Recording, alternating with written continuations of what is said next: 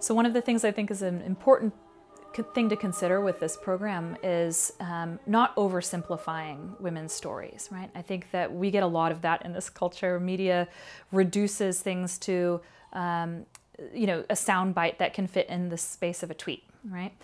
And to me, women's experiences are so far beyond, you know, the space of a tweet that I really wanted to honor those stories, right? So I wanted to tell many stories, not just a singular story, and not something that was too gendered, for lack of a better word. I know this is kind of funny to say because this is a concert featuring music largely written by women, but I didn't want it to be sweet and about falling in love and about flowers and dancing in the moonlight, you know.